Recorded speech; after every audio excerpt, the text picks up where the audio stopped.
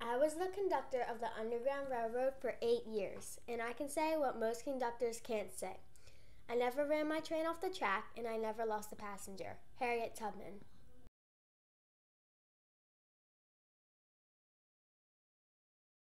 Harriet Tubman had one daughter named Gertie that she and her second husband Nelson Davis adopted after the Civil War.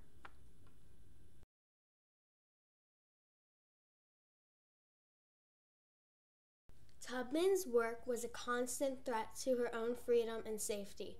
Slaveholders placed a bounty for her capture. The Fugitive Slave Act of 1850 was an ever-present danger, imposing severe punishments on any person who assisted the escape of a slave.